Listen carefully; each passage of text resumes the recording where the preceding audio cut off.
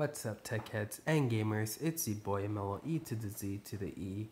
So today we're going to be looking at the Pixel C tablet from Google. Now this tablet came out December of, when was it? 2015, I think. So it's just over a year old.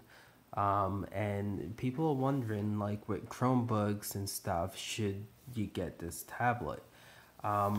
Personally, I will give you my opinion, but personally, I just want to say that as a tablet, this is by far one of the best tablets that you can get right now for your money. But as for a productivity device, like a device that can give you a good multimedia experience and also that allows you to be productive, like the Microsoft Surface Pro and the current Chromebooks right now with the Samsung Chromebook Plus and Pro, is this worth having compared to those? And that's what this is all about. I'm gonna let you guys know what my personal opinion is about that. So to get started, this is a beautiful device. Tap, you see it light up. It's a light right there in the sorry, I'm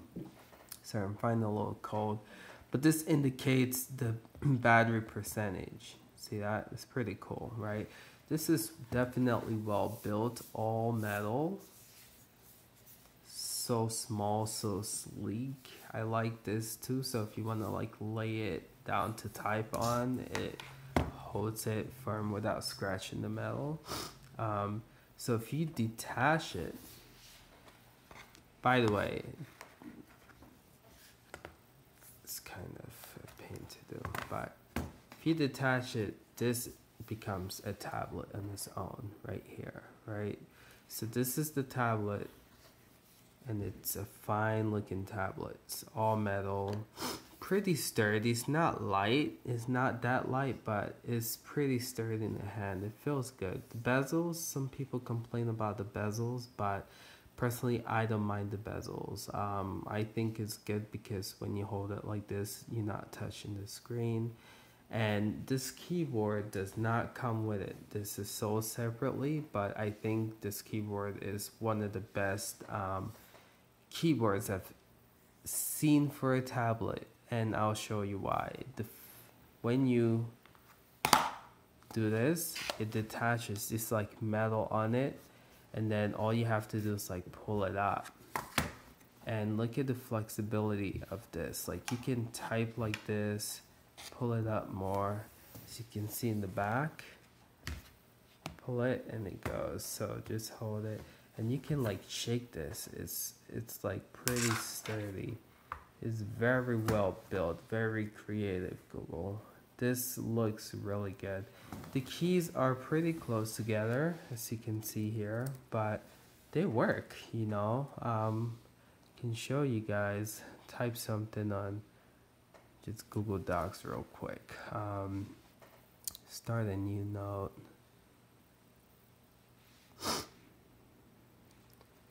So I already wrote this, testing out the keyboard. So, hello, how are you today? Oops, typo. Are you having a good day? So pretty cramped, but if you're just trying to send out a little email, short email, or reply to a message, it's not too bad. But if you're trying to do like a 3-page school paper essay, your fingers will definitely need to take a break after a while. So yeah, let me just give you an overview. So this device is currently running, has the Tegra X1 chipset in here. So this is the same NVIDIA chipset that powers the NVIDIA Shield TV. So it's a really fast chipset. I haven't experienced any lag. Everything is pretty snappy, and it's stock Android as well. So you know how that goes. There's no bloatware. It's pretty fast. Everything loads up pretty fast, like with YouTube.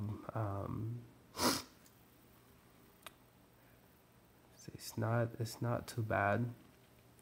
I'm not gonna show you my pictures, but the web browser, boot this up. It's not that bad. Looking at cars, yeah. So it's pretty snappy. I like it a lot. I don't want to show y'all that either. This is my personal laptop, so I have a lot of personal information here, so I gotta be careful with what I show you guys. So yeah, okay. So productivity, again, if you're looking to get this, if you're a student and you're looking to type notes, I would say this might work for you, but it's difficult because there's not a lot of space on the keyboard and your fingers will get cramped up. But if you're looking for a multimedia device, right, this is not bad. For instance, let me show you Kodi running on this. It plays pretty well. Again, if Kodi works well with your NVIDIA Shield TV, it's probably gonna work well here because it's run the same chipset. And this also has 3 gigs of RAM, so I feel like that's a good enough RAM to, you know, do some multitasking things. So when this tablet, and I'll get to this, but when this tablet originally launched, it didn't have Nougat. But with Nougat, you can, no, Nougat is the newest one. I think it was the one before Nougat. Yeah, or Nougat. Wait, I don't know. But you can do the multi-window thing now. So when it comes to productivity, you can run 2 apps right next to each other, and it helps this device be more productive if you're wanting to do that. So again, multimedia, listen to music, playing movies, playing games on here. This is a killer device for it. Things runs pretty smooth on here. It's pretty fast. Because of copyright issue, I'm not gonna play the whole thing, but as you guys can see here, it runs pretty well. Haven't had any hiccups with this. And so again, there's the Google Play Store here, so you're gonna have access to like games and apps and stuff like that. So I've played several games here. Clash of Clans works pretty well on here. And you know, high profile games also works really well in here as well. Something that I don't like personally is that we can access NVIDIA games. This being an NVIDIA Tegra X chip, right? X1 chip. The same chip that's powering the NVIDIA Shield. You would think that this device would let you play those games, but you can't play the NVIDIA Shield games. You can only play Android games that are in the App Store. So that's kind of a bummer. So I've had this device for some time now, and people are asking, is this worth it for the price? So this came out 2015 of December, and the price has not dropped at all. Okay, the price is still $499 for the tablet and $150 for, actually, let me just confirm that, $150 for the keyboard. So altogether, you're looking at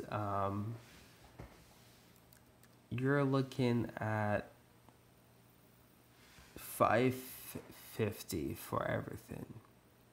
Okay, Google Pixel. Oh gosh, Pixel price. Pixel C price.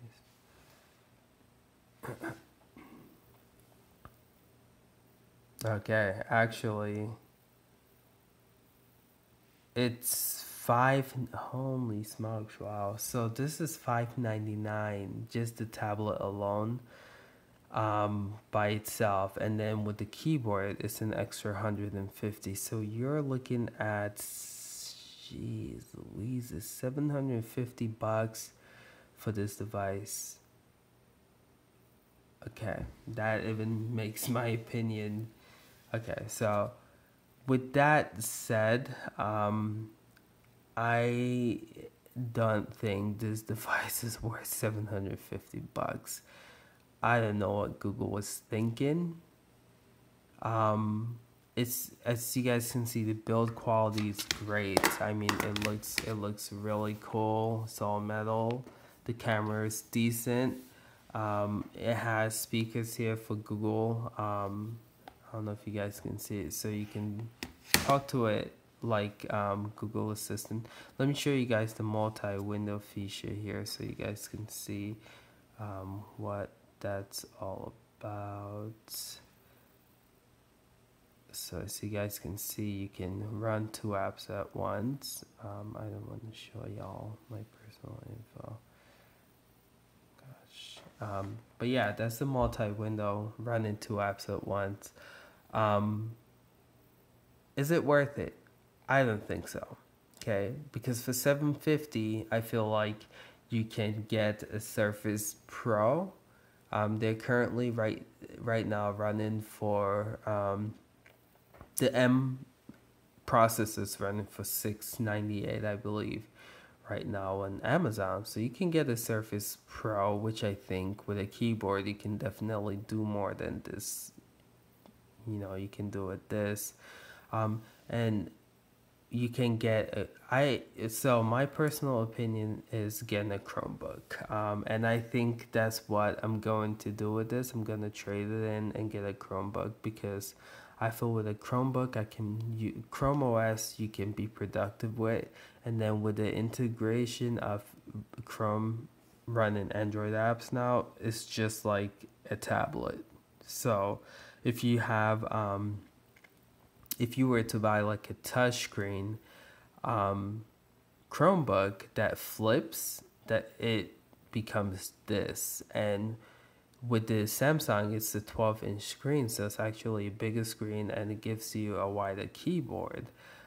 So personally, I would recommend getting a Chromebook over this, especially for the price. You can get the Samsung Chromebook Plus for, I believe, is $450, which is $300 less than this, right? Am I doing the math right? About $300 less than this. Totally worth it, because that runs Android apps and also runs Chrome OS. And my other biggest complaint with this is when it comes to being a good tablet, Android tablet, not a lot, but some apps are not optimized to run on tablets. Some Android apps, for instance, Studios, if I open it, it's still sideways here, so it doesn't flip. So this is how you'd have to navigate it, and it's really annoying. And some other apps do that too. So my personal take, again, this is my personal opinion, I wouldn't recommend paying the full price for this device. Now, if you can find this device and sell, which I did, you guys won't believe how much I paid for this tablet. Some guy on Craigslist was just trying to get rid of it, and I actually bought this tablet from him with the keyboard for $100. I know, crazy, right? So yeah, I got this for $100, and to me, I feel like definitely it's worth the price that I paid for it. But I wouldn't recommend you guys paying $750 for this. Definitely don't think this is worth it. I think that there's so many other options there that are cheaper and better. My guess with this device is that Google is going to release an operating system that combines both Chrome and Android. I feel like Chromebooks right now are testing that out for Google, and I feel like when everything is set and ready, they are going to release an official OS that merges both of them. there's been talks about it, there's been rumors. I think it's called Andromeda or something like that. But it's going to be interesting to see what Google announces Google I/O of this year, because I think that's what this device is designed for. And the fact that this is still selling at the same price on their website, they haven't discontinued it, shows that they're still keeping this for some reason. And my reason is they're going to use this device as the driver for that new OS. Now, if that was to happen, then I think this will be worth, maybe actually not will, but maybe it'll be worth the 750. Hopefully by then even they might drop the price in this. But when it comes to just build quality though, this cannot be rivaled. I think it holds up to Apple and Microsoft. It's a beautiful build, but for the price and what it does right now, I don't think it's worth it. Alright guys, if you find this helpful, if you own one, if you're thinking about getting one, just leave a comment to let me know what you guys think about this. If you guys are loving your device, then you're, needing me to shut up because you think it's all that. Let me know what you like about it, because I really want to like this device too. I'm a Googler. I own everything, pretty much Google this. I'm using my Pixel XL to record. I have this. I own the Chromebook. I didn't use it much, but yeah, so I'm a Googler. I love Google product, and yeah, so I'm not bashing this. I just think Google dropped the ball on this and they can do better. So yeah, let me know what you guys think. Till next time. Later guys.